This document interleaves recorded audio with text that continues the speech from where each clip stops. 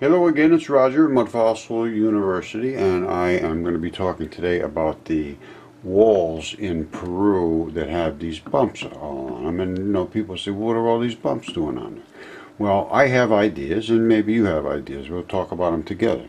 But you can see how everything fits together so nicely and so forth. And these are what I think are the pliable walls that I have been talking about, and they have been mining, and I showed the tracks in the ground and how they cut them and so forth. I'll probably show that again as we go through this. But you see what you see. I have an idea. Maybe I'm right, maybe I'm wrong. You see what you see. Okay, and here's some more tendon, well, I'm calling them tendon walls. You can decide what you want. But I believe these are tendons. And these bumps are the actual straps that attach to the tendon anthesis balls. And I will show that in a minute, too. I hope you can see that. I don't know if you can, but what I see here is the tendon and the rind around the inner core, and the inner core, I believe I see organic tissue there, and that's one of these tendon straps. Okay, I showed you the walls with those little bumps. Now, what I am saying is this is the tendon mat, this material, and these break right here. They all have an abrupt transition between, as it mineralizes or turns into a strap between these different types of materials. And it also, this is the ball right here, and that is the stone balls they see all over the earth. It is supposed to be inserted into this cavity here, and that is the anchor. Well, it's pulled out of that. That's an injury. It's not supposed to be pulled out of there. Now, what we see in these tendon walls is they're broken here, and then they just cut across here and they stack them, and they're left with little bumps. That's my opinion. I could be wrong. Although I did see the mineral, the actual organic matter within these little tubes, I believe. Now, the other thing is that the mat will erode away from the strap and balls sometime, and I will show you that. And I have one that's exceptionally large that has happened to. I believe that's the case. Now, the other thing is, you notice that there's a whole bunch of these, and they're all over the place. There is literally dozens and dozens of them on every attachment point in your body. You're loaded with these things, and that's why they're all over the earth. And I'll show you that they are all over the earth.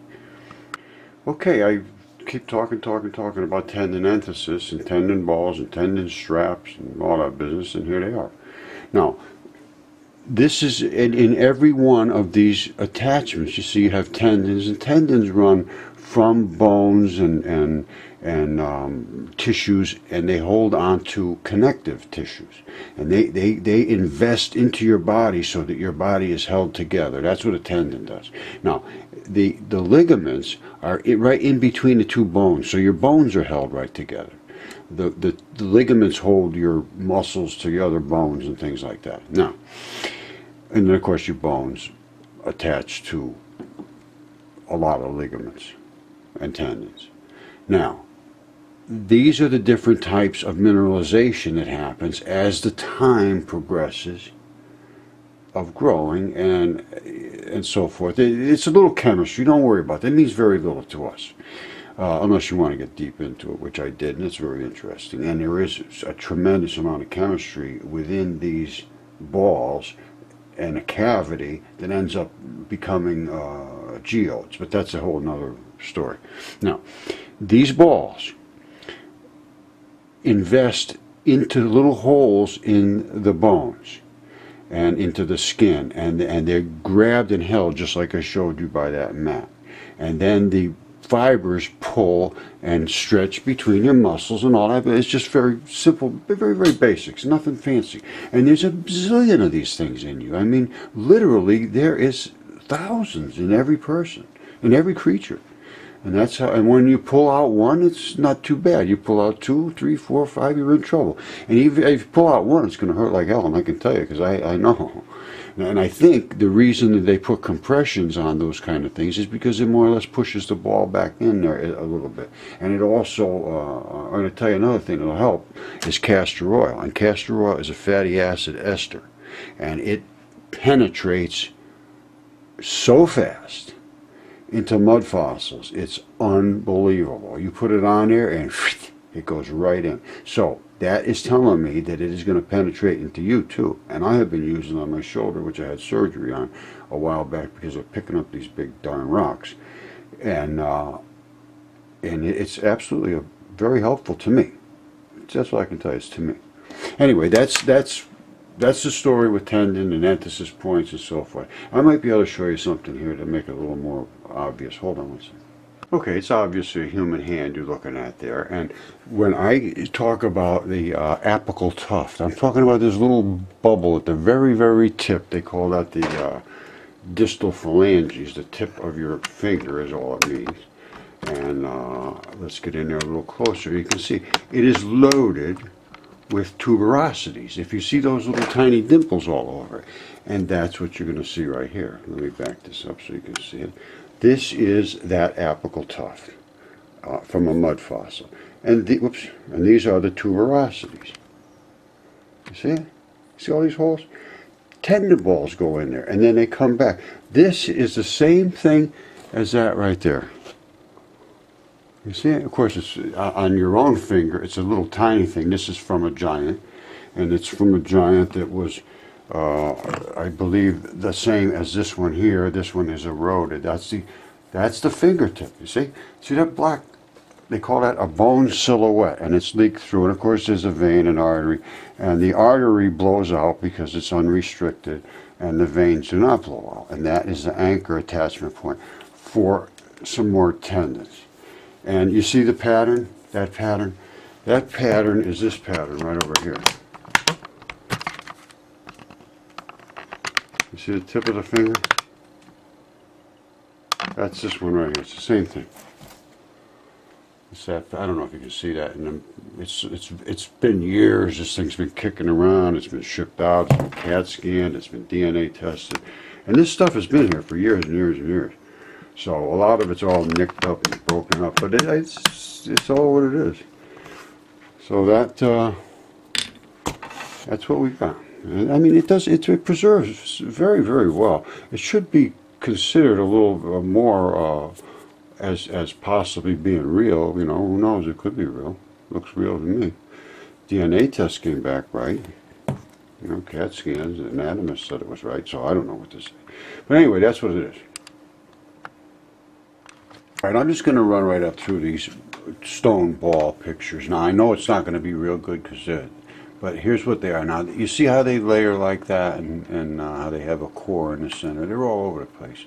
Now, and those are more, and those are some more, and they're laying in a field like that. And you see how the outside core breaks away, and you have an inside, the outside layers break away. That is actually chert. You see this here?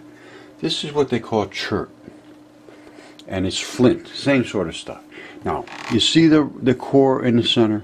This is what ends up being geodes, and they evacuate the contents of the center, which I believe is sand. Now, I could be wrong about everything I'm saying, but it should be looked at. And what I'm finding is these geodes, which is the center here, they will have some minerals or some salts or some metals that remain in there, and then if they're in a geothermal area or a heavy percolate area, they will begin to mineralize and to begin to grow crystals in there, very similar to rock candy, that type of thing. I have one right here with them. I can't find it right now, but anyway, I have a geode around. Everybody, oh, here it is. And they're round like this. And there's the cap. You see this? Whoops, you can't see it now. Hold on. You see this cap right here? That's the crust. That's the cap. And then this stuff all breaks up. And anyway, that's what they are. And then you can see the black and the red and the. That's a geode. And if you break them open, a lot of times there will be crystals inside of it. Now, let's just keep going up here. So that's what that looks like. They're big like that, and those are the stalks underneath. Now look at this one here. This is interesting. Oops. because that, you see the color and the different the way it's built there in the center. I'm going to show you something that'll really blow your mind in a minute. And that's how they are. That's a house, and there's all those little balls. Well, no, not little. And there's one that they found. They don't understand really what it is. I don't think yet, but they think it might be a dragon's eye, or who knows what they're thinking. But anyway, and this is what happens. Remember I told you about the chert? This is what it does. It makes an extremely strong anchor point. And there's one that's eroded even a little more, and that's what happens in other. In a condition. You see, I talking about the sand, the silicates that are in the center. There's a rind around here that is the ball that holds it, and that's the chert. And in certain conditions, they mineralize differently, but there is a distinct layer, obviously, between the center and the outside. And here's what they look like when they. And these are all different attachments of tissues, like that mat tissue that is all eroded away, but the stems are there. Now this time the stem eroded away, but the ball stayed. This is skin. That is skin tissue. Kaolin clays, kaolin, they call it kaolin, with such with a K. And then you got these. Now, remember I told you before to look at this is what they did. They cut straight across one of those things, and you popped a hole in the center. They almost hadn't to do anything, and then they have the outside rind. That's what I'm telling you. It looks like to me. I could be wrong about that too, but I see what I see. You see what you see. You see that thing? There's millions. Well, not millions, but well, I don't know. It could be, but there's thousands of them in you, and those are those balls, and they've all rolling down somehow, gotten all congested together, and that's what they look like. And there's some more. Whoops, what do we got here? See, there's all kinds of things. It's very, very interesting stuff. And I mean, I'm just enjoying looking at it. Now, that's how they cut the old stone. They cut things, and that's Stonehenge. That's a foot. It's called the heel stone. It's Stonehenge. It's a foot. It really, I swear it's a foot. I'm telling you. And yeah, all this stuff is, you look at that. Now, it's a tendon ball too, I believe, and I'm serious. If you look at it, remember I said the sand falls out of it? There's that sand. And if you look real careful, you're going to see them on the side of this too. And if you don't, you're going to think I'm crazy, but I think that's a fingertip. It's a fingertip. And the reason I say that is, remember I showed you the apical tuft before?